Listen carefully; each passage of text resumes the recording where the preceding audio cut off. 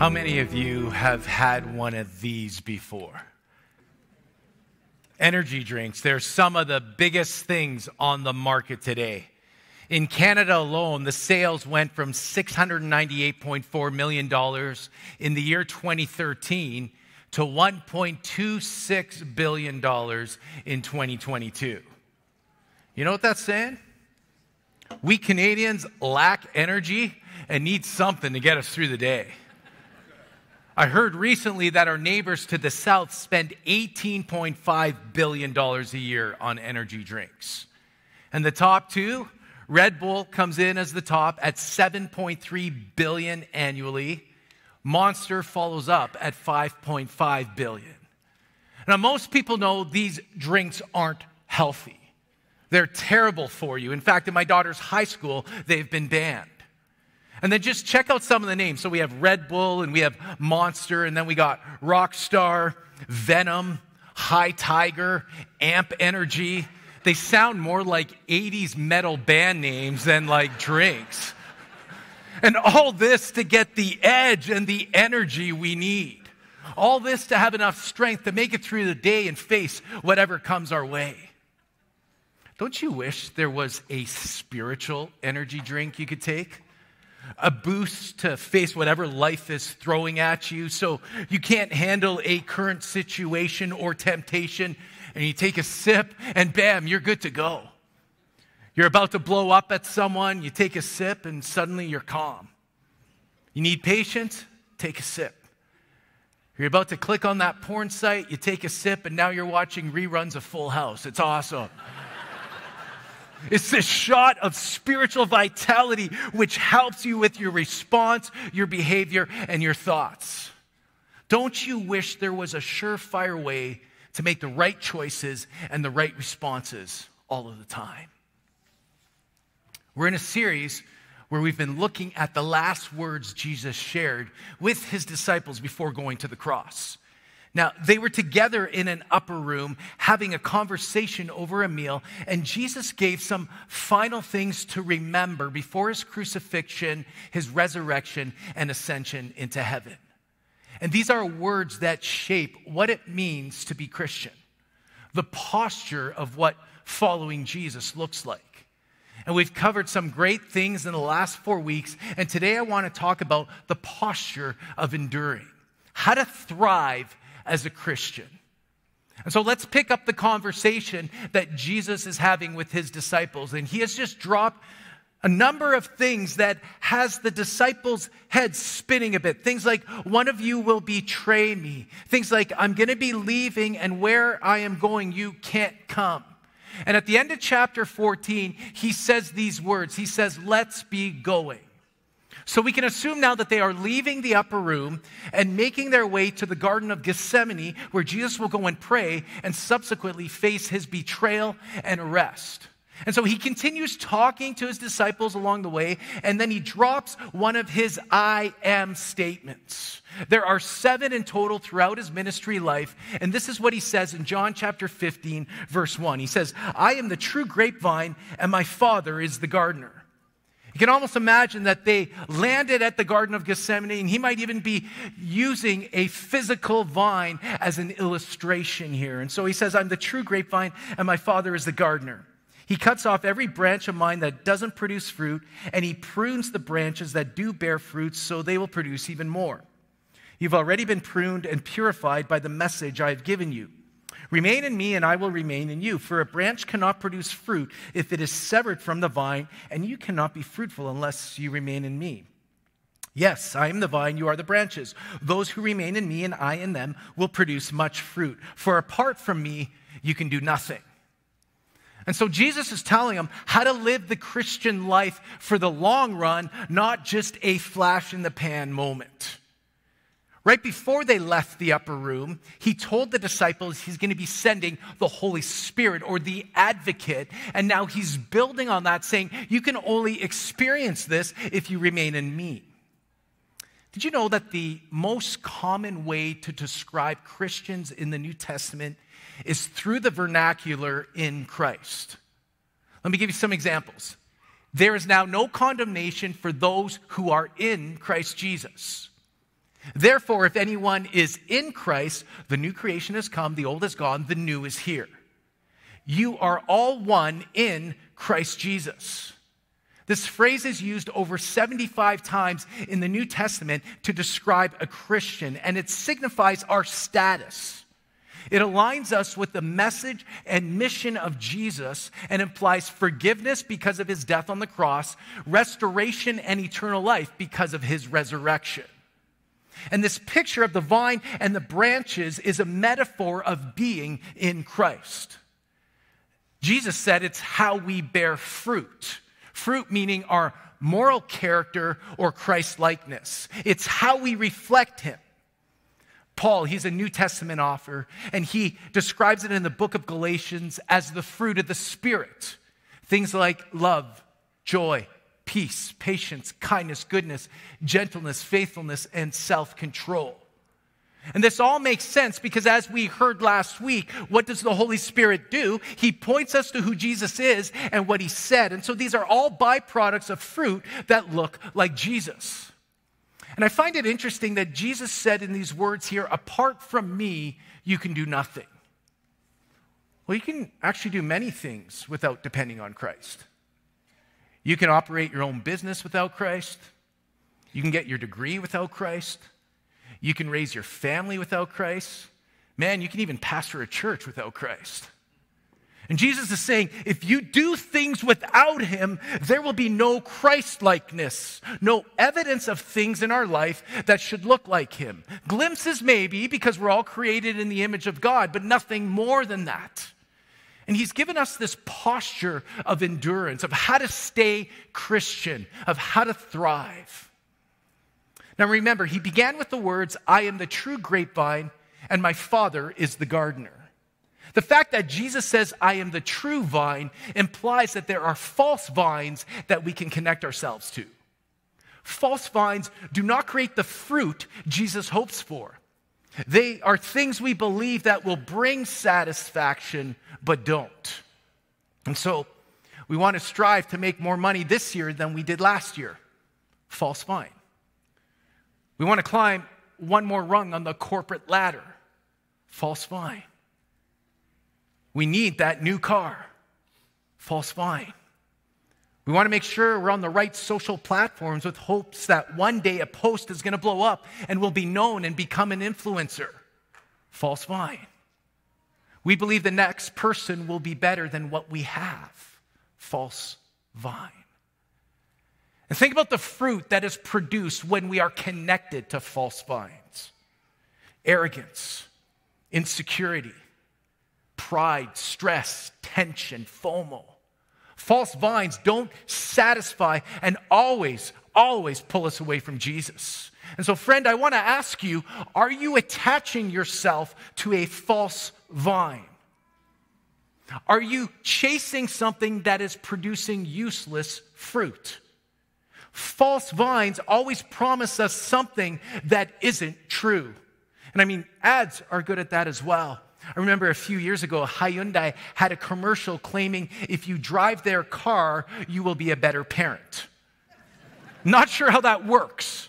All I know is that recently I blew up my parents' Hyundai engine while driving on the 401 in Ontario, and that for sure did not make me a better parent, or dare I say, better Christian. Butterfinger once did an ad that said you will gain confidence if you eat their chocolate bar.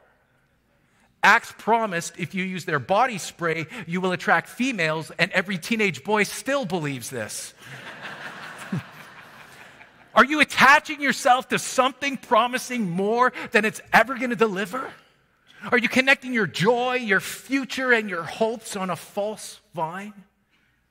Jesus said, I am the true grapevine, and my Father is the gardener. Remain in me, and I will remain in you. For a branch cannot produce fruit if it is severed from the vine, and you cannot be fruitful unless you remain in me. Saying, without him, we cannot produce fruit. Without him, we cannot be patient, be kind, be self-controlled. Without him, we can't be fruitful and faithful and gentle. And I know even when I say those words, some of you just go, yeah, I want to be that, but man, you don't know my spouse. I want to be that, but you don't know my boss. When we stay connected to Jesus, we bear fruit. Meaning, when we're disconnected, we lack fruit. Because without him, we can do nothing. Have you ever looked at your reaction to something and said, why am I doing this? Why am I responding this way? Why am I so out of whack? Maybe you're angry most of the time. Maybe it's this sense of unhealthy selfishness and you're always just about you. Maybe it's a lust problem. Chances are you are connecting yourself to a false vine. And here's the progression. If we keep on securing our attachment to false vines, one day you wake up and you ask, how did I end up here? Like, I've been pastoring for over 26 years, and I can tell you, anybody is capable of anything when you're disconnected from the vine. Anybody is capable of anything, so that's why you have to stay connected. Jesus said, those who remain in me and I in them will produce much fruit. And the word remain means to give God time. Some versions say abide. And why does that matter? Because relationships need time to grow. And when you remain in something, it means you're anchored, you're welded to it, you're attached. You ever see those couples out in public and they're just too touchy or too kissy to the point where we have that saying, get a room, bro? Some of you even do that in church. I'm just saying, you know, I see you. You think it's dark, but I see you, man. In a way, there's something cool about those couples. They don't care what others think. They don't care about who is around them. They're attached no matter what, and they want everyone at all times and all places to know. And that's what remain is about. Everyone in all places at all times will know that you are a Christ follower in how you conduct your life, in how you live, in the fruit you show, because you're attached to Jesus, and he drives every thought, every word, every response, every attitude, and every decision. There's two parts to what Jesus said. We remain in him, and he remains in us. And this has to do with empowerment and enablement. It's what happens through the Holy Spirit. And so it's this twofold approach. We make the decision and the choices, and Jesus, through the Holy Spirit, gives us the power to carry it out. I think so many times we just try to do this whole thing on our own, and it just makes it hard to be a Christian. And that produces a frustrating, fruitless life. A lot of doing, but no results. And Jesus said, without me, you can do nothing. And so as we remain in him, he remains in us. And so newsflash, friends, it's not Jesus that's the problem. It's us. It's us who find it hard at times to stay connected to him. And even in these words, Jesus makes this promise. The fruit forecast is 100% accurate if we remain in him. He didn't say you're going to bear little fruit or some fruit. He said much fruit. So if we don't see much fruit in our life, we got to figure out why. And my guess is most of us want this. Most of us want to live life connected to Jesus. Most of us would say, I'm trying to do it, but it's hard. Most of us wish, like an energy drink, we could just take a spiritual hit and it would increase our willpower and have us make the right decisions. We would endure. Most of us wish there was a surefire way to make the right choices and the right responses all the time. We know the importance of staying connected. The question then is, how do you stay connected? In his life, Jesus had two big asks from people. The first one was follow me. The second one was remain in me. Both crucial, both important. One begins our journey with Jesus. One keeps us on that path. Louis Giglio, he was a pastor in Atlanta, and he once said it this way: whatever you say yes to in life means less for something already there. Make sure your yes is worth the less. Now, the older I get, I see that time flies. I see that we're the co-pilot, or really the pilot of our own time, and we got to direct our life correctly. So how do you say yes to the right thing to have less of the things you don't want? How do you remain? How do you endure? How do you thrive as a Christian? Jesus gives us a clue in this conversation here. 3 ways, and the first one is this: know his word. Listen to what he said. You have already been pruned and purified by the message I have given you.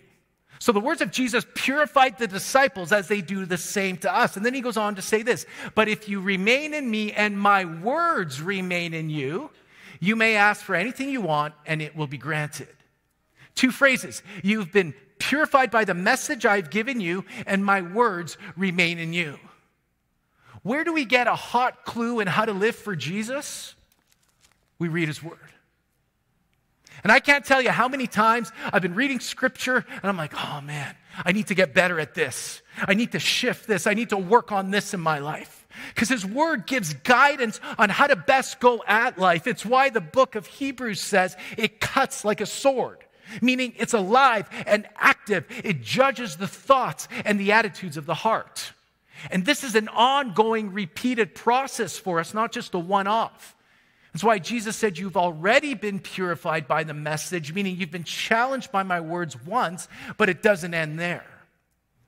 Paul, a New Testament author, reiterates this idea when he writes to early Christians. He says it this way: let the word of Christ dwell in you richly. The word dwell means let it live in you. Further on in chapter 15 of John, Jesus says, this is how the branches become useful.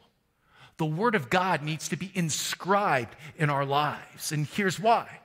When the word is in us, it changes us. When we dwell in the word, it changes how we think, how we process, and how we react. Paul writes this at another time. I love these words. Check this out. He says, and we also thank God continually because when you received the word of God, which you heard from us, you accepted it not as human word, but as it actually is, the word of God, which is indeed at work in you who believe. This is the word of God. And when we know the word, it does its work inside of us to produce fruit. The book of Psalms, Old Testament poetry book, says, your word is a lamp to guide my feet and a light for my path. It's his word that shows us where to go and how to face life, that instructs us. It's not his presence, his guidance, his help, but his word. Are you consistently getting into the Bible? Do you know his word? I mean, that's why you come to church regularly, and I want to commend you for doing that today. You made a really good decision. But I want to encourage you to go beyond church and just get into the Bible consistently. And if this is tough for you, I'm going to say, why not start by signing up for our daily devotions? You can do that at hopecity.ca/daily. Now, friend, if you're someone who is getting into the word, I want to cheer you on and say, keep at it, keep going. That's how you stay connected. That's how you remain in him. That's how you endure. Firstly, know his word. Secondly, embrace the pruning. Let's go back to what Jesus said. He said, my Father is the gardener. He cuts off every branch of mine that doesn't produce fruit, and he prunes the branches that do bear fruit so they will produce even more. The actual word for prunes from the Greek, and it's from the Greek because that's the original language it was written in here, means cleanses, which is exactly what happens in the practice of viticulture, the care of vines. The branches are pruned regularly in order to cleanse them. And what happens is the vine produces certain shoots, and these are called sucker shoots, which start to grow where the branch joins the stem. And if allowed to continue to grow, they dissipate the life of the vine, and it produces then little or no fruit, and instead you get a bunch of leaves. And every vine dresser knows it is important to prune away these sucker shoots so that the vine can produce fruit. And so this is what Jesus was getting at. To produce fruit, we have to undergo some cleansing, some cutting, some trimming, some pruning. And it's interesting that what limits fruit is called sucker shoots. A lot of times, we can become suckers. Anytime we give into temptation or fall prey to those things that can derail us from following Jesus, we have the potential for a shoot to grow. We have the potential to be a sucker which stops the outflow of fruit. And Jesus says, in order to produce fruit, allow God to do some cleansing. Be okay with some cutting. Embrace the pruning. What needs to be cut out of your life? My hunch is you already know. Have you entertained a certain habit, a certain sin, an unhelpful hobby that over time has slowly grown into something more unhelpful, and you're no longer sensing God's presence? It might be an attitude, a mindset, or an addiction. Allow God to cut, to prune this away. And it's kind of weird because in pruning, you have to destroy a bit of the branch to make it better. And that means God wants to destroy some things in our life to create more fruit. He wants to cut away anything that doesn't produce Christ-likeness. And no one loves it, but God cuts away everything that is useless for our benefit and for our growth. And remember, God's hands are never so near to us than when He prunes us. There is pain, but His presence is there. And so what needs to be trimmed? What needs to be cut out of your life? You know, for years, I've been going to this Muslim dude called Abe to get my hair cut. He knows what I want, and he does it really well. And so here's how it works. I make the appointment. I show up 2 minutes before because he's almost always on time.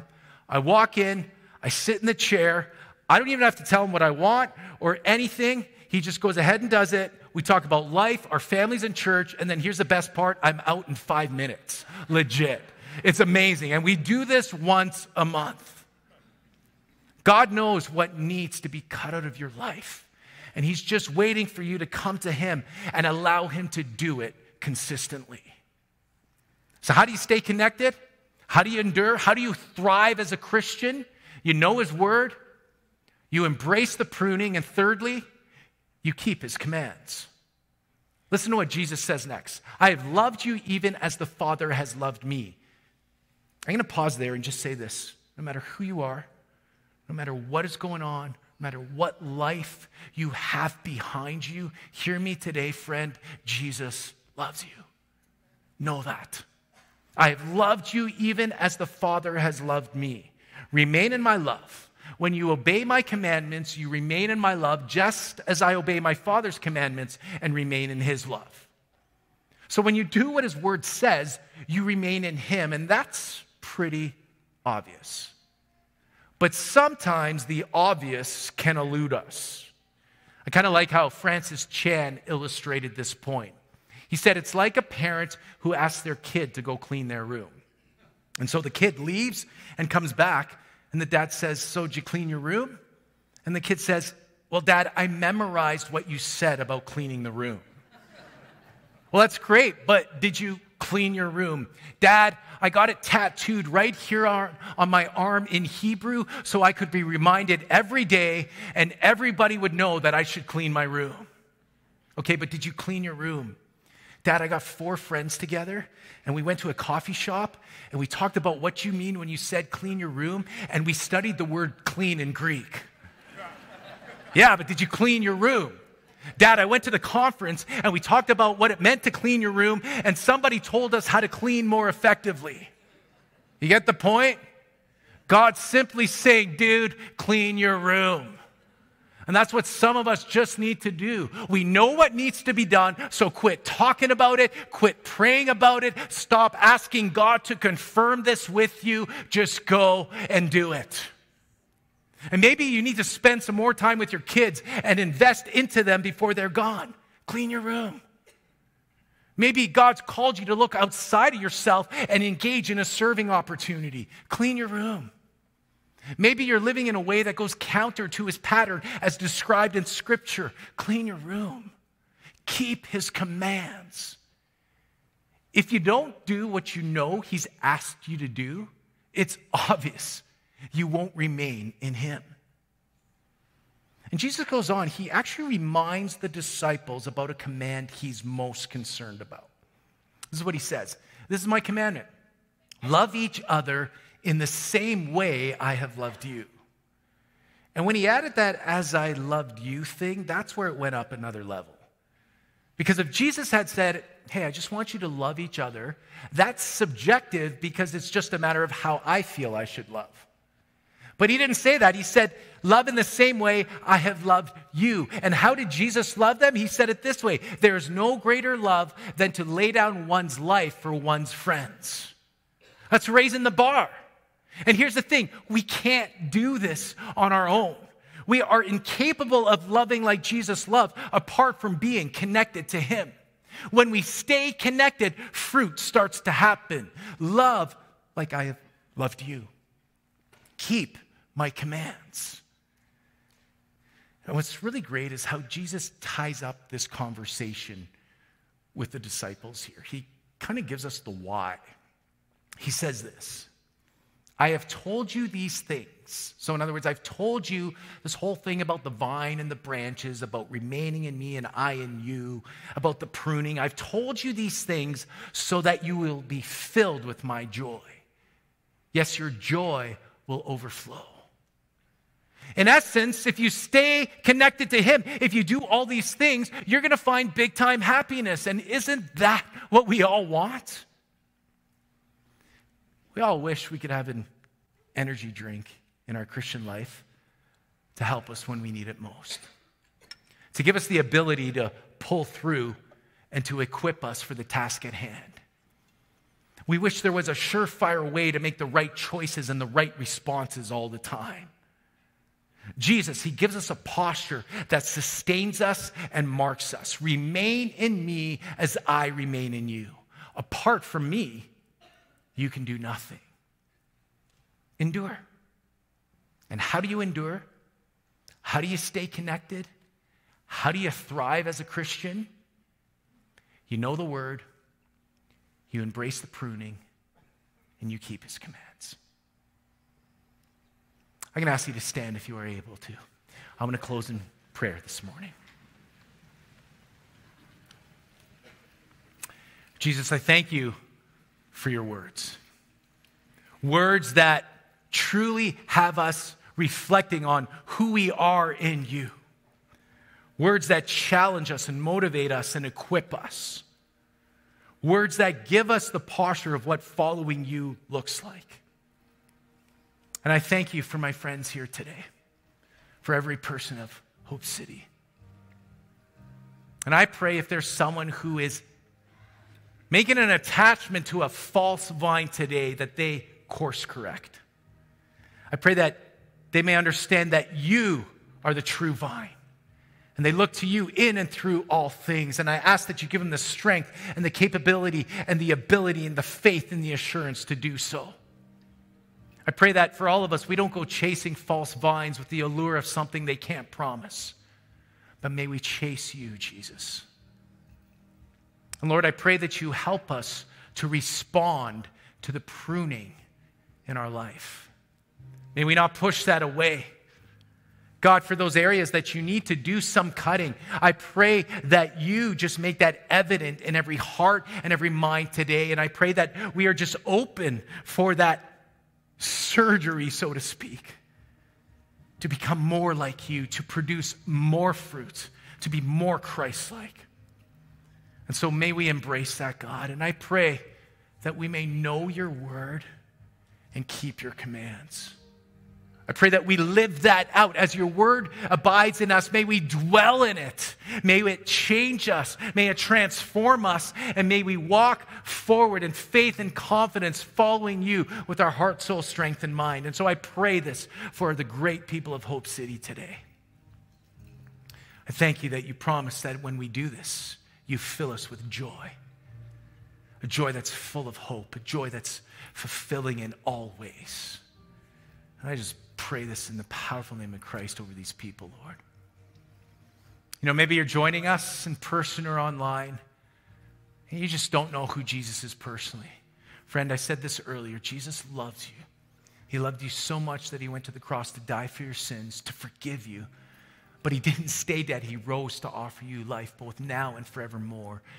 And the Bible says, if you confess with your mouth and believe in your heart God raised Jesus from the dead, you will be saved. And so if this is you and you want to say, yes, I want to begin that journey with Jesus today, I'm going to pray a prayer that helps you begin that. And I'm going to ask you just to pray along with me. Let's pray. Jesus, today I see my need for you, and I just ask you to come into my life. I thank you for the cross. I thank you for the forgiveness it symbolizes in my life. And so today I believe upon you, and I want to make you Lord and leader of my life.